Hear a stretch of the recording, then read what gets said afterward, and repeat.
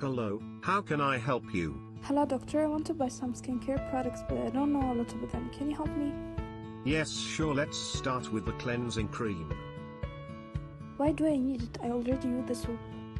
Soap is a good cleanser, but it can strip away the natural oils and disrupts the delicate balance of your skin's microbes. On another hand, the cleansing cream can remove excessive buildup on your skin without any moisture loss. I see you also need an emollient.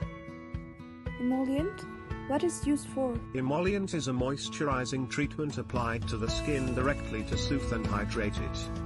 It covers the skin with a fatty film to trap in moisture, and it can also give a boost of hydration. It should be used at night.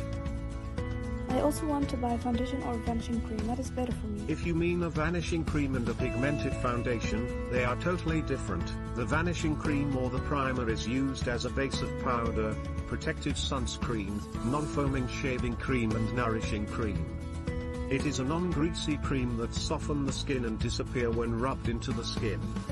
While the pigmented foundation is applied after cleansing and preparing the skin and must be spreaded well, and you must know that there is two types of foundation, pigmented and non-pigmented. Pigmented ones are the colored that must be carefully blended into cream, and the non-pigmented creams can be used as foundation for powders, or this can be replaced by vanishing cream.